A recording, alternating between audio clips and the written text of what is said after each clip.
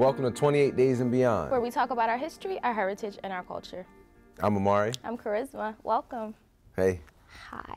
How's it going? It's going. How are you? I'm doing all right. Delightful. I'm giddy today. I don't know why. Clearly, yeah. Maybe because the purple. Yeah, I don't know. I guess. Lavender, I don't actually. know. Which is a shade of purple. I don't know. But go ahead, continue. What's going on? Here What's up with today? Go. What's up with today? What would you say, Amari, to the importance of having not only positive images of Black people on television and in other entertainment spheres, but also the importance of having us have places where we can talk about whatever we want to, like whatever we want to, much like 28 Days and Beyond. Yeah. See what I did there? I do. I see it. I saw it. What would you say to that? Sure. Sounds good. Really? That's all I get good. today? Yeah, but I'm wondering, like, okay, positive images. The need for positive images grows out of a proliferation, of negative images. This is true. But the positive or negativeness, of these images Here we go. is only relevant within the larger context. Here's an example of what I mean. All right, because I'm trying to follow you. The second part of what you said was ultimately saying, yo, we have to have our own media outlets. Yes, right? we do. need to have our own media outlets. Well, if we had our own media outlet, not Black exploitation television or any of that silliness, All right, right? I'm not talking about that. But let's say we had our own independent media outlets.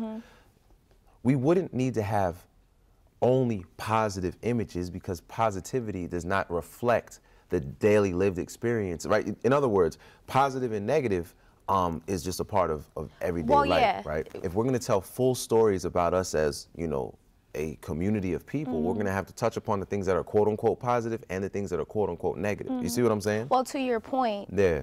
there I got you is there. so See, much. you thought you didn't know what I was doing at first. But I'm following Yeah, you, yeah. because to your point, there is so much negative.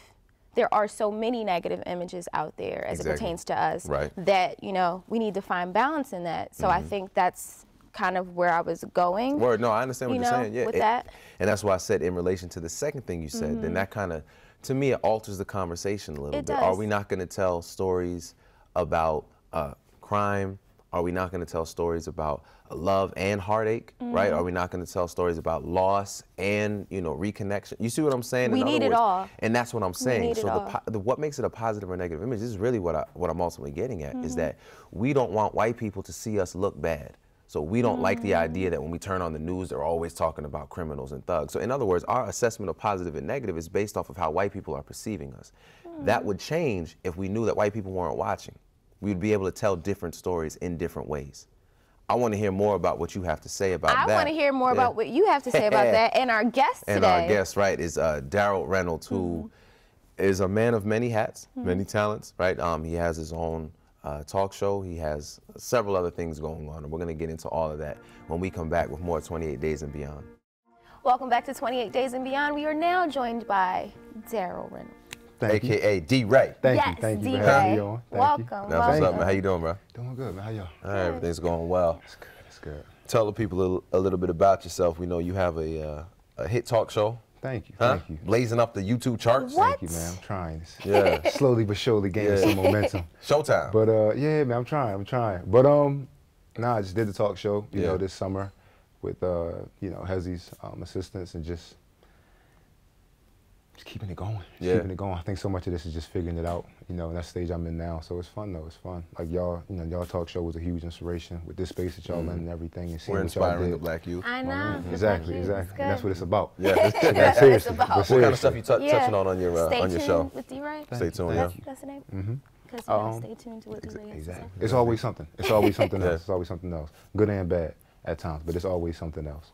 But as far as just like, you know, what we talk about, it's just everything but the general story. You know, I always tell people, he brought Chris Jenkins up there, and I didn't ask him about the shot. Everybody knows about the shot. Everybody knows. Like, so, you know, I wanted to talk about things outside of that, the things that make athletes human. You know what I mean, per se.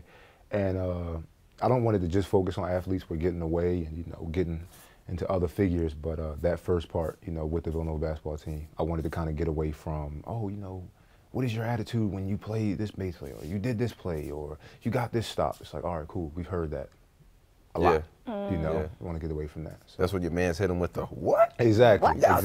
exactly, constantly. So it really came from a place of you feeling like you weren't being heard or seen in a way that you wanted? Yeah, I think the show definitely pulled from a deficit of mine. You know, in the sense of, this is about to sound narcissistic. I've never said this out loud. I feel like I have a great story. And I feel like a lot of people around me have a great story. I feel like everybody has a great story. It's just, do you get the chance to tell it? Right. You know, so it definitely started from a deficit of mine. And the greatness is in the things that aren't immediately seen. Yeah. It's all the supporting details. Exactly. There's so many things that tie into it.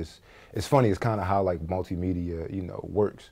In so many ways, you don't see what goes on. You get the final product. You know, you go to a theater, you see the movie. You don't see all the things that go into it. Well, that's actually what I want to ask you about that, man, because, you know, it seems like, on the one hand, all right, check it.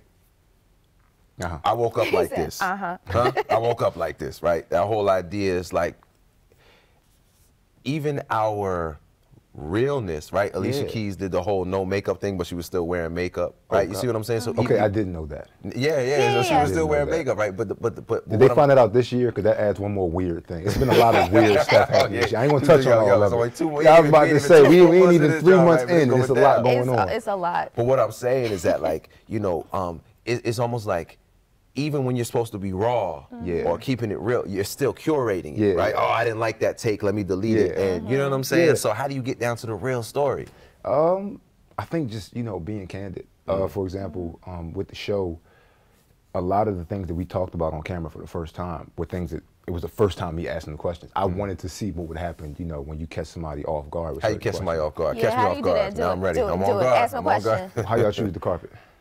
Say what? How did y'all choose the carpet? Choose the carpet? I didn't.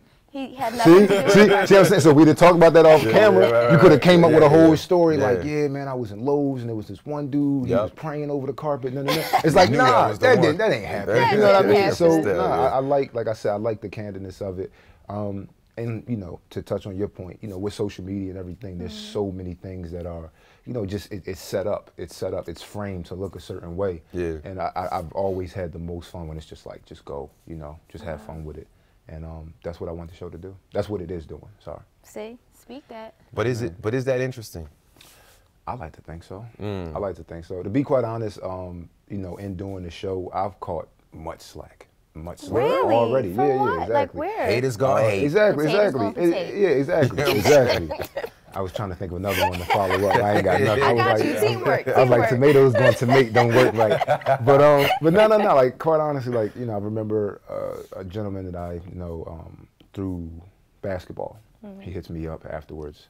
And he says, you know, to be honest, when I first saw this, I thought this was just you using your, you know, player profile to launch something else, and it was terrible. I now see that you actually have a knack for this and a passion for it, and it's just like, damn, if he thinks like that, how many people think that I'm just doing this to kind of get back in the spotlight or something like that? But at least if it doesn't work, you know, I'm going down being me. Word. You know what I mean? And that's pretty much how I've been dealing with it. You know, if it doesn't work or people don't like it, it's like, hey, I did it, like Frank said, I did it my way. You know what I mean? Huh? Yeah. I did it right. Well, we want to hear more about you doing it your way, but we have to take a little bit of a break. All right, I'm fine with that. We'll be back with more 28 Days and Beyond right after this. We're back on 28 Days and Beyond with Darryl Reynolds. The truth is, we keep it real with you. We keep it candid with you. Hey. We could go a million directions with you. You know what I'm saying? Oh, man. So what's up? Thank Where you. we going to go? I'm still trying to figure it out. You know, I mean, honestly, like, you know, I've said this story before. A huge part of the reason the talk show even happened was because I got an injury. It might be a career-ending injury. I don't know. I'm not sure if my leg is going to heal up and I'll be able to play again. So, you know, it kind of just opened the door for all my other passions. Talk show, you know, hosting being another one. And I got to be honest. That's where the stay tuned thing came on. I Stay don't. tuned. Yeah, exactly. Like I don't know where this is going, but just Stay having fun with tuned. it. Ellipses. Exactly. Yeah, see? Yeah, Exactly. completely. I'm still that. He started that already. Well, right before you joined us on the first segment, we were talking about the importance of having us in media spaces where we're able to talk about everything. Yes. Amari mentioned like this idea that we have to present ourselves a certain way because there's so many negative images that are being portrayed so often that we have to like present ourselves in a certain way to feel accepted. But what would you say to the importance of just having us have spaces where we can talk about whatever we want, talk about these stories that people aren't hearing, be candid, be open, and just be ourselves? To be honest, it kind of hits a nerve. It kind of bothers me, the fact that we feel the pressure to adjust our self-image or the way that we present ourselves to fit into a society that, quite honestly, we make up. As far as the culture goes, like, you know, I know, stick with me. But the idea that we control a lot of what's cool, what's hip, what's new, whatever you want to call it, we are the culture in so many ways. Yeah. You know, people in East LA with X amount of dollars walking around with braids. Yeah. Oh, we know who that came from. Wait, I got one better for you. Go ahead. Go I on. literally just saw an image from Cosmo, I believe, of a white young lady wearing a do-rag, and they're like, yeah. oh, the coolest new trend, and I forget what they called it, but I was like, come on, son, Yeah. that's a do-rag. That's a do-rag. You get Call it it for what like it is. $1 or And $2 at the corner store. Exactly. And it keeps your And what waist kills off. me- Now you got to pay about $120 for Yeah, that and thing. it kills me because it's like it, you know, like I said, we make that stuff up. We make it cool. Quite honestly, it comes from, like I said, deficit. It comes from, we have to have style. We have to have, you know, I don't think anybody still says flavor, but you have to have a certain amount of, you Someone know. just did say Yeah, flavor. yeah. You have, no, Bring it but back. you have to have a, you know, you have to have a certain amount of just get it done type of attitude about you, you know, when you come from certain conditions, and that's what makes us so cool. But check this out. You had said, basically, it touches a nerve. Yes. Now somebody could be like, yeah, but the fact is, like, up until this point, all we have on TV are thugs and criminals. You know, I don't want to say this word, but I'll say sexually promiscuous women. Okay, Yes. right? Also, you got clowns and buffoon. So remember, Lord Jesus, fire. Right? Yeah, Or like, it's or the like news of the, caricatures. you know, what's the other one? Hide your kids, hide your, your or wife. I am delivered. Exactly, and that's- and I am then on and delivered. on. So, but people be like, yo, well, why? That ain't us. That don't represent us. Well, we know that. Although we also know there are people like that. Yeah, yeah. Our concern is that there are other people who are don't know looking us, at that and they think who are that's And gonna they say, think that's all it is. think why does that matter to us? Why does that matter to us? Because why do that's we seek not their us. approval so because much? that's not us. It's okay. I get it. Like you said. Quite honestly, yes, there are some of us that are like that. Word. There's a space for that.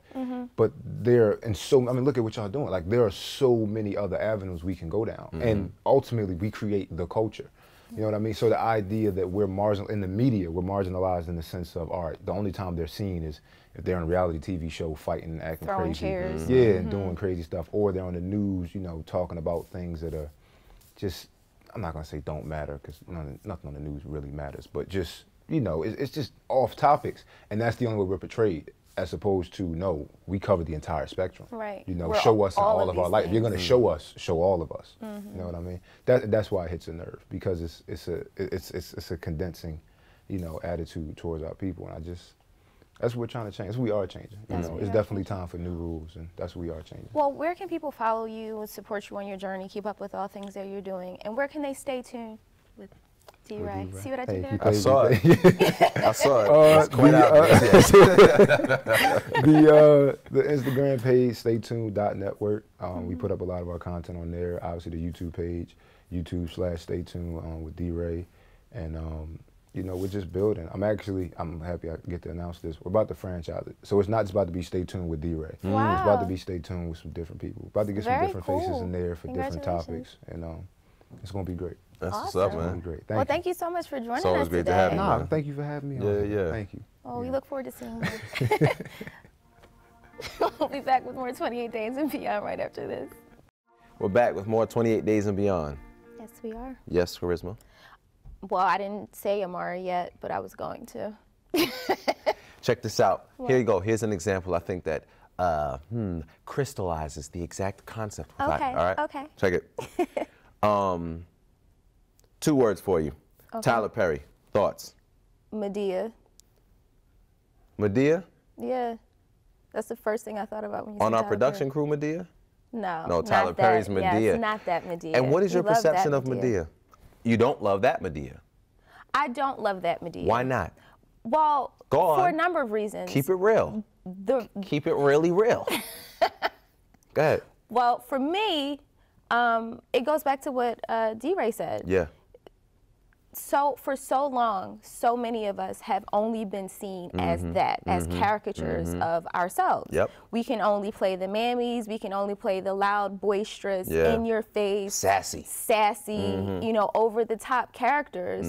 And for so long, and now we're just starting to see more of not that it makes it difficult when you see that being portrayed, and we're the people that are putting forth those images. That's why it's hard for me. Thank you very much. Even though there's an audience for it, because there is. Clearly. There's an audience for it. But so check this out. Here we go.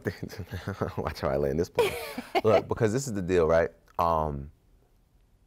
When he started coming out with Family Reunion and all those ones with Shamar Moore with the bad. Remember he had a cornrow wig? What the heezy? Listen, what was that about? That cornrow wig. That was the worst Why thing did I've seen. Anyway, the point of what I'm trying to get at though is like when those movies were coming out, I guess that was around that was like late 06, 07, 08, whenever it was. Like the like early 2000s. Early 2000s, right? Yeah. Everybody was like, oh my God, how dare he exploiting, this, that, and the third, right? Well, not everybody. Obviously, people were going to see the movies, but you know what he was doing before he was doing movies. He was doing plays. Doing the plays, yeah. The plays. And he was selling out everywhere he went on the Chitlin circuit. He was going all of these different places, and everybody loved it then. It was so funny when he was at the VHS. Yeah. They'd be like, yo, come to the common area. But you know what's crazy, Amari? Even with that, like, I don't know if you noticed, because like I had to do press junkets. This was a couple years ago. Yeah. And then maybe 2 years ago, I actually met Tyler Perry, and it was for one of, I think it was Medea Halloween. Very nice man, very grounded, very down to earth. He started trying to do other types of films and branching out, and those did not do as well. But the point that I'm ultimately getting at is this. It's not cooning unless it's done in front of white people. Black people loved Tyler Perry when he was doing the plays. It wasn't until he got on the mainstream, the big screen, when everybody was seeing Medea, basically cool. And I was like, oh my God, how dare he? But before that, when it was just us, when it was a closed audience, it was like, oh yeah, this is so funny. We could enjoy it for what it was because we knew that didn't represent all of us, but it did represent people that we know. Yeah. It's that when that's put in front of a law, it's like, oh no, we don't want this to be a poor reflection. And my ultimate point is, why do we care? That's a valid question. It is. We'll get into that on another episode. This has been 28 Days and Beyond, where we talk about our history, our heritage, and our culture. We'll see you next time.